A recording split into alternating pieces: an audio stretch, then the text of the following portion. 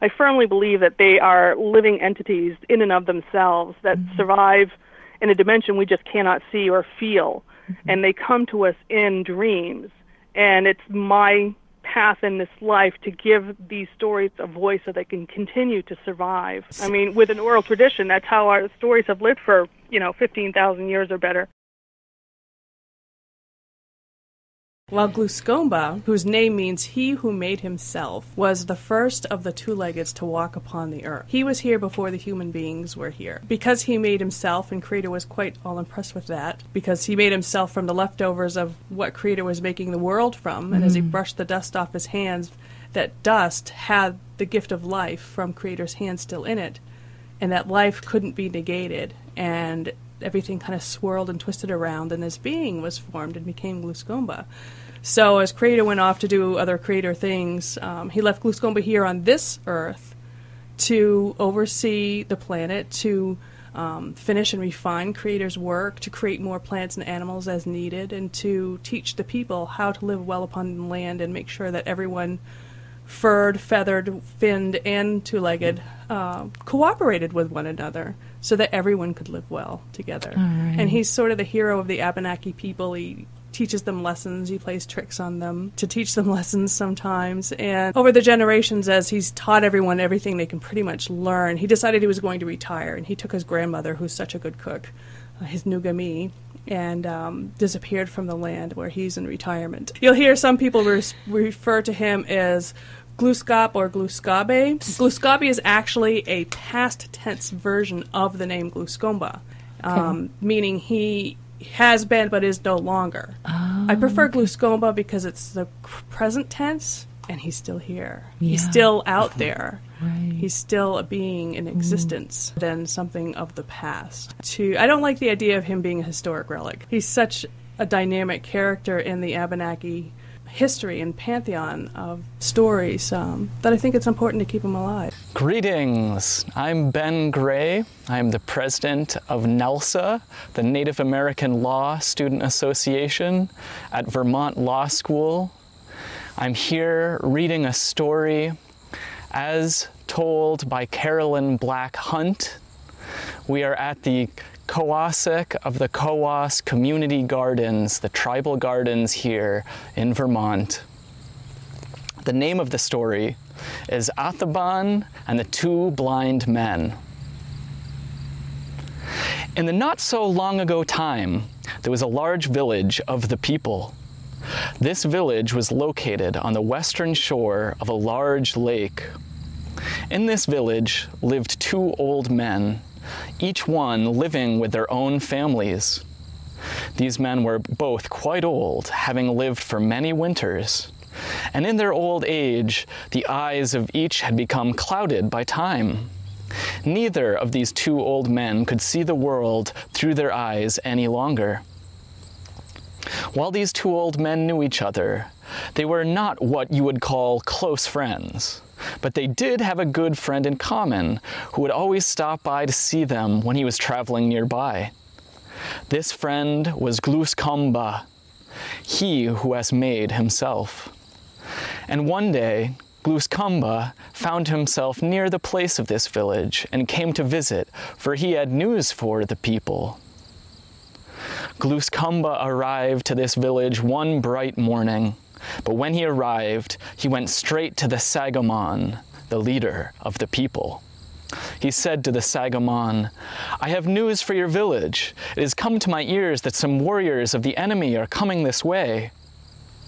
The Sangamon was not happy to hear this news, but was grateful that Gluskomba had brought the warning. So the Sangamon called the people together to share this news with them. As there were many women and children and old ones in this village, it was decided that they would not fight. It was decided that the families would each split apart and disappear into the surrounding forests and mountains until the enemy was gone. Then they would reassemble back at the lake. However, the families of the two old men were in great despair. While they dearly loved their old ones, these two would slow the families down considerably as they must travel quickly and far. Gluscomba heard of their worries and called the two families to him. "Fear not," he said to them. "You do not need to bring these two grandfathers with you. I know a place on this lake where they will be safe until you return. I myself will check on them and make sure they have plenty to eat until you can reunite."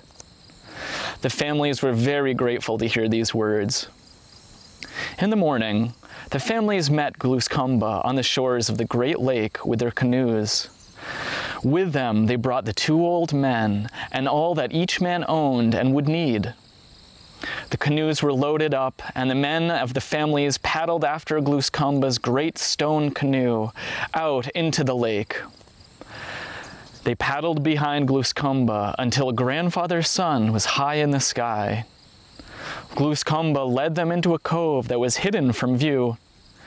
This cove, once entered, opened into a wide pool that lapped gently against a small sandy beach. It was here that the men brought the two old ones. Gluscomba helped the men to build a large wigwam for the two old men to live in. They collected much wood for these two to have fire whenever they needed. Their personal possessions were set up inside to be an easy reach for the blind hands that would need them. Gluscomba placed a large birch bark bucket outside their door for water. And finally, before leaving, he ran a thin rope from the door of the wigwam down the gentle path to the sandy beach, tying the end to a tree growing on the water's edge. In this way, the two old ones could find their way to the lake for water each day. Then, Gluscomba reached into his special bag that was never full and placed out several large bundles of food. These he attached to the rafters of the wigwam. "Here is enough food to last you for half a moon. I will return before you run out and bring you more." Then Gluscomba and the men said their goodbyes to the old ones as they returned to the village to help their families to hide. Now, these two old men had never lived without their families before, and while they knew each other, they were not close friends. It took several days for them to become comfortable with each other and their new home, and to work out how to do the things that needed to be done without bumping into each other. But soon enough, a routine was established, and the two blind men became familiar with their new way of life. One night, by the light of the grandmother moon, there was a creature ambling aimlessly through the forest.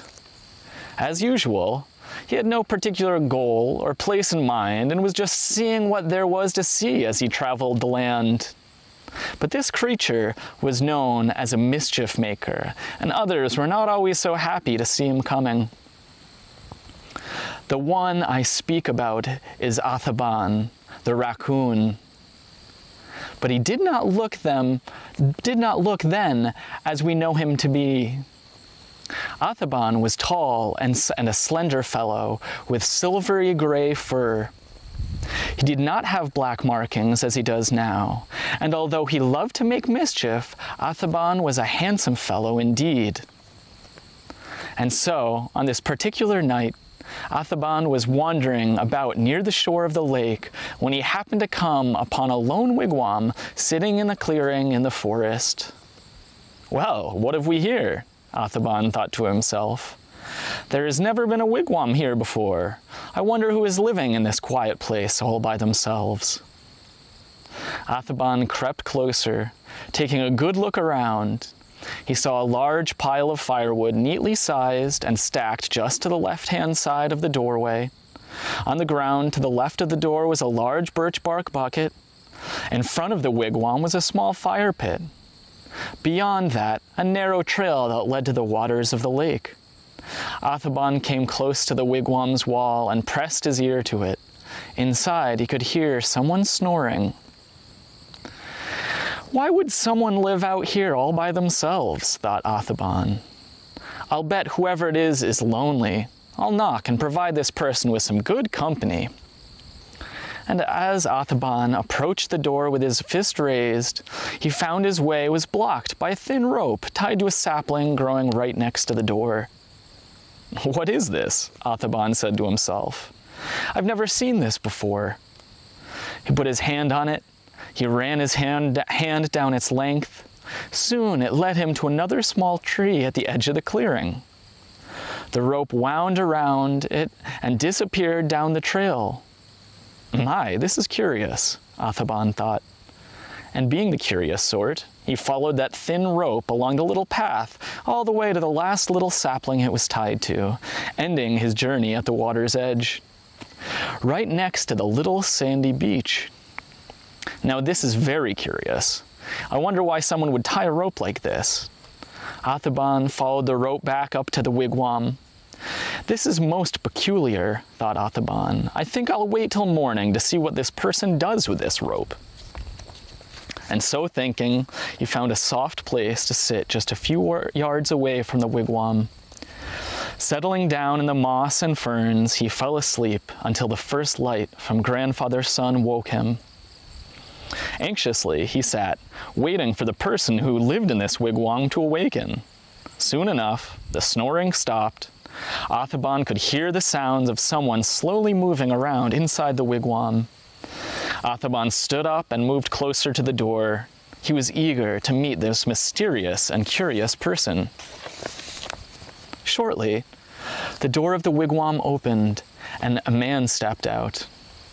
He turned to the right, and looking right past Azaban, he picked up the birch bark bucket.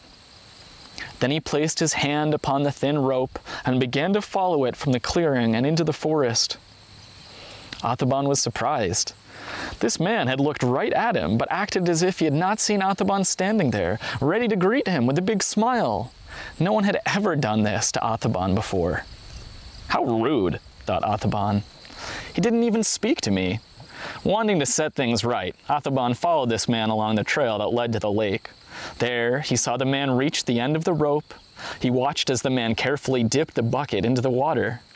He watched as the man tested its weight.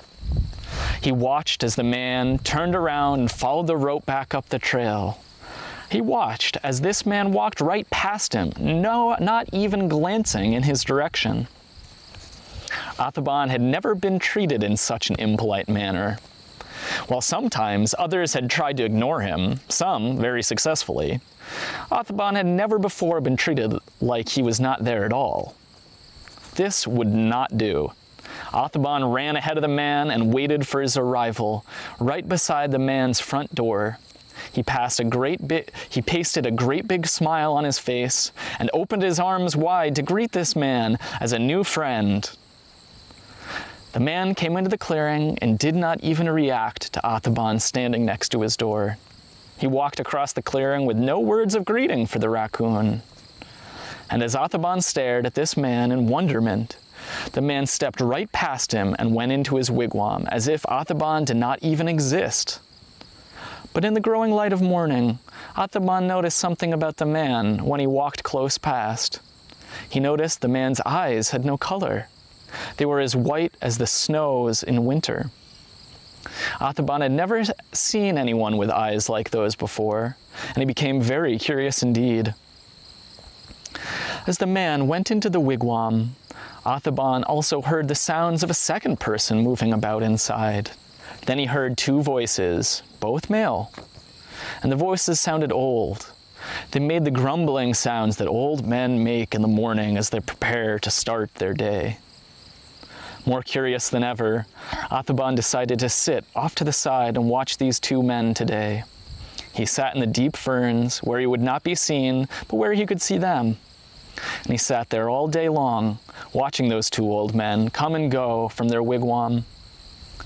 He watched as they went about their morning routines of starting a fire and having breakfast. He watched as they worked on projects all morning long, never turning their eyes to their work. Not even once. And then Azaban knew. He now understood that the first man had walked right past him because the man could not see. He now understood the old man was blind. His eyes clouded into uselessness. And the second old man, his eyes just the same. How came these two old men, who could not see, to be living alone together in the forest with no families to take care of them? How did they gather firewood for themselves? How did they hunt animals and catch birds for food? How did they find nuts and berries to eat at all? How would they know if someone had come to visit them? Oh, thought Azaban, I think that I can have some fun with these two old ones with useless eyes. And so thinking, Azaban watched them all day, taking note of who did what and when it was done. He never moved from his hiding place all day, and the two men never knew they were being watched. Finally, night came, and the old ones went to bed. Azaban settled down in his hiding place to sleep as well, but not until he knew that the old ones were sound asleep. He could tell by their snoring, and before going to bed himself, he did one last thing. Very quietly, he came forth and went to the rope tied next to the wigwam. Quietly, he followed it to the lake. Once there, he untied the end of that rope and, creeping across the sandy beach, tied it to another tree. Then he returned to his hiding place, made himself comfortable, and slept the sleep of the innocent. In the morning, Azaban was awakened before the two old men. He listened as the first man awoke. He watched as he came from the wigwam, picked up his bucket, went to the lake, returned, and went back inside. The first man placed the water bucket next to the small fire that the second man was bringing back to life. "Here is your water," said the first man. "Ah, good," said the second. Then he dipped his hand into the bucket to splash the cold water on his face as he did every morning. But this time, he got sand.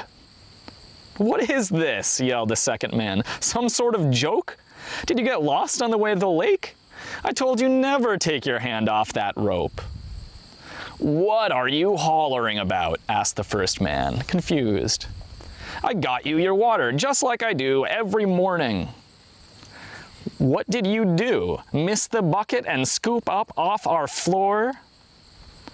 "Don't be stupid," growled the second man. "I know right where that bucket is." And he knocked on its side to prove he did. "Did you get lost? And were you too lazy to go get water, thinking that I would not notice?" "What are you talking about?" said the first man. "I brought you water just like I do every day. You probably just missed it. Here is your water."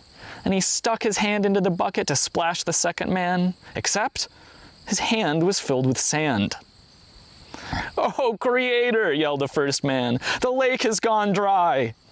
"What?" said the second man. "How could that big lake go dry overnight? Why don't you admit that you got lost?" "But I didn't get lost. I followed the rope to the lake like I do every morning. Where did that sand come from if there is still water in the lake?" "You are stupid and lazy," said the second man. "Give me that bucket. I'll go get the water and prove to you that the lake didn't go dry." And he grabbed the bucket and made for the door. Azaban had been outside the door, listening the entire time. He had his mouth covered hard to stifle his laughter. "Oh, such fun these two blind men are," Azaban thought. Then he heard the second man coming. Quick as a fox, Azaban ran down the trail ahead of him. When he got to the lake, he hastily untied the rope and moved it back to the tree it was first tied to. Then he stepped aside and waited for the second man to arrive. It didn't take long. The second man appeared, grumbling under his breath. He went to the end of the rope. Then, using his foot, he found the edge of the water. Carefully, he dumped out the sand. Then he dipped the bucket into the water. He swished it around to rinse the bucket and dumped it out. Then he leaned way over and filled the bucket with water, still grumbling. He made his way back up to the trail to the wigwam. Azaban followed silently behind, anxious to see what happens next.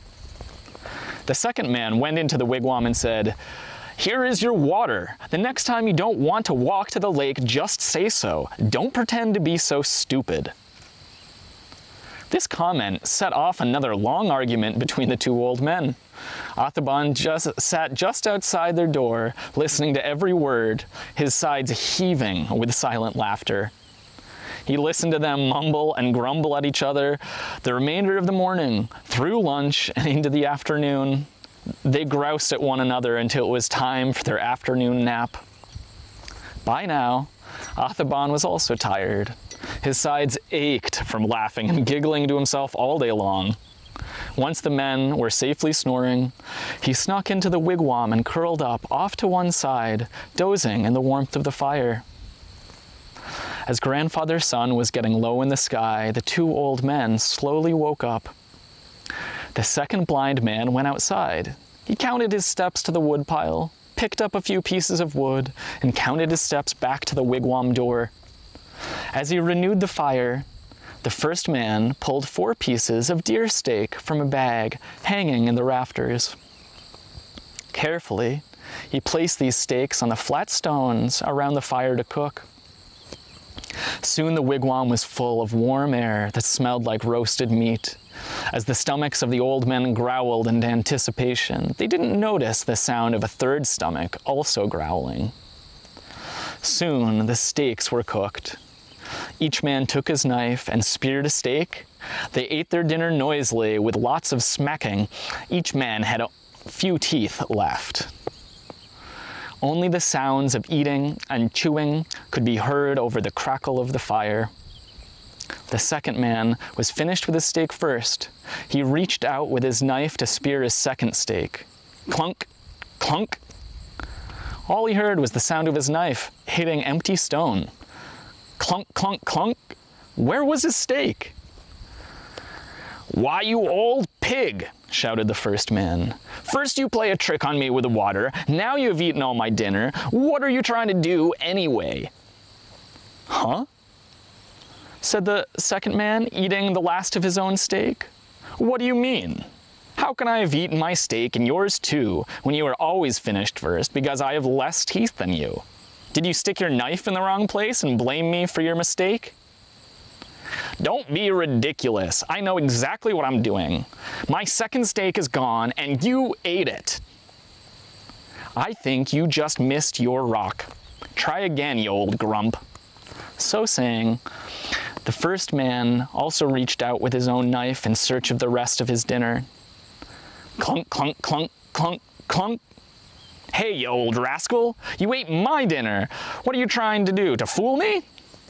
Why did you eat my second steak? Now I'll be hungry all night long. That was the last of it, too." "I didn't eat your steak," shouted the second man. "You ate mine and both of yours." And so the two old men sat about arguing and accusing one another again. Their voices were loud, their words became harsh. So much noise did they make that they did not hear a third mouth smacking happily on roasted deer steak. They did not hear chuckles coming from the side of the wigwam. Instead, their voices grew louder still. Someone else also knew that his was the last of the meat that the two old men had been left with. And this person was making his way there with more food. And as this person approached the wigwams, he could hear loud voices coming from inside. The voices were angry and were saying hard words. So loud were these words that no one inside the wigwam was aware that this person was standing right outside the door. Gluskamba, surprised to hear the men using such harsh words at one another, dropped the fresh deer he carried outside the door and burst into the wigwam. "What is going on in here? Why are you saying such evil things to one another?" Gluskamba's huge voice drowned out all this other sound. Looking about, Gluskamba's eyes landed on Azaban, his face covered with the grease of the steaks he had just been eating. Before Azaban could even react, Gluskamba's hand shot out and he grabbed that raccoon right by the scruff of his neck. Picking him up into the air, he gave Azaban a good shake. "Here is the source of your fight," said Gluskamba. "Azaban, the raccoon, has played a trick on you and eaten both your dinners." Turning to Azaban, Gluskamba could hardly contain his anger. "What shall we do with you, troublemaker?" Gluskomba asked Azaban. "You have been very naughty and disrespectful here today. As such, you must be punished for your selfish ways." So saying, Gluskomba reached down into the fire pit and picked up old coal. Without hesitating, Gluskomba drew black circles around Azaban's eyes, "So that you will always remember that you should treat the old ones with respect, especially those who cannot see. It is your responsibility to help them, to make things easier for them, not to torment them." Azaban tried to rub off the charcoal, but his greasy hands just spread the circles more completely around his eyes. Gluskomba then tossed Azaban into the air and grabbed him by his tail. As Azaban hung upside down in his grasp, Gluskomba said, "And so, when you try to sneak away, I will mark your tail so that everyone will always know that it is you who is sneaking." As Gluskomba spoke, he drew several circles around Azaban's beautiful silver tail. Then he let Azaban go, dropping him to the ground. "Well," said Gluskomba, "what have you got to say for yourself?" But Azaban just stood up, dusted himself off. Then he went over to the water bucket and looked at the reflection of his new face, smoothing down his fur. Azaban said, "Gluskomba, I want to thank you for my new look. I think I look rather rakish this way. As for your two blind friends over there, well, if they had respect for one another, they would not have been so quick to blame one another for the things that I have done. If they had respect for one another, they would never use such words at one another." And so saying, Azaban lifted his chin and sauntered out of the door.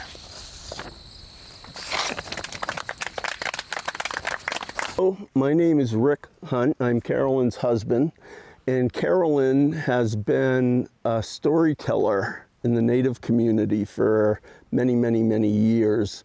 And together we were known as Laughing Couple, and we performed in colleges, elementary schools, powwows, conferences, you name it. We were there, all different kinds of venues.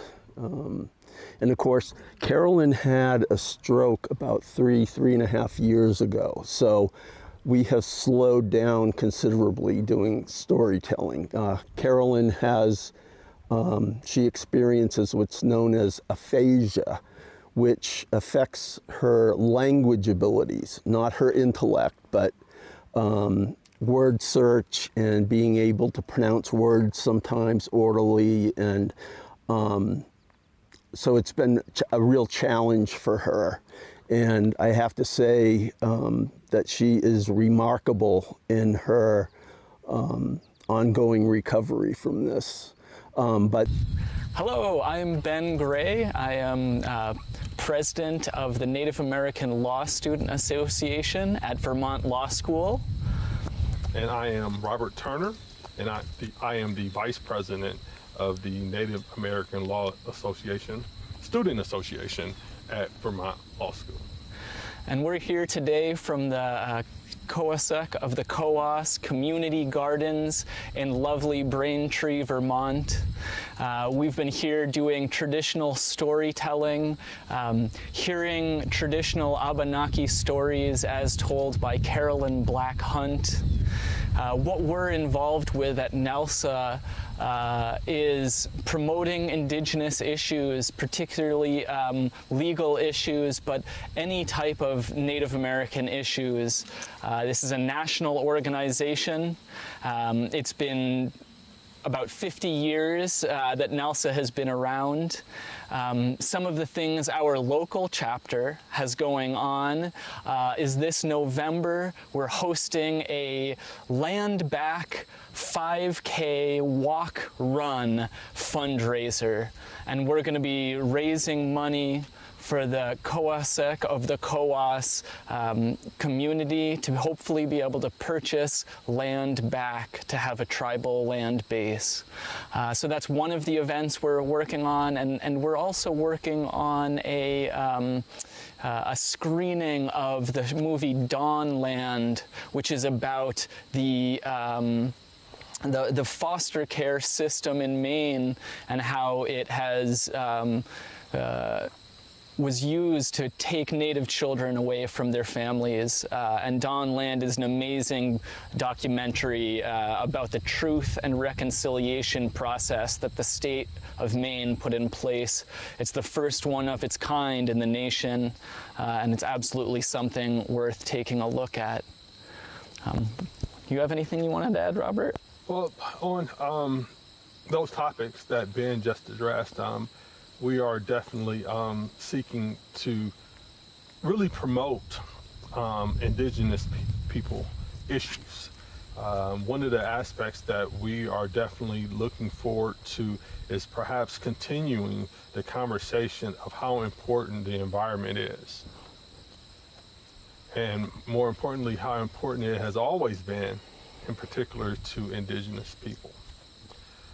Throughout history, perhaps many things have been lost in time, but those connections that we make are never lost. This is why Ben and I are here today. Also with the connection that we've made, and we're trying to also, promote that. As we look around, the country is beautiful. We're in a beautiful location. The scenery is unbelievable. There's not too many places like this anymore. This is why we really need to focus on trying to protect the environment as best we can in a way to where we all can have a voice and have a place. So through our organization, we hope that we can continue to try to promote many of these issues. And with Ben's assistance and our relationship just with the community that we're looking to strengthen, perhaps we can make an impact during our time. And I think that's very important to us. That was beautifully said. That was beautifully said. And we appreciate you having us today, or having me. Ben's We been here. He's been here many times, so I definitely appreciate the invitation, and I look forward to returning. I do too.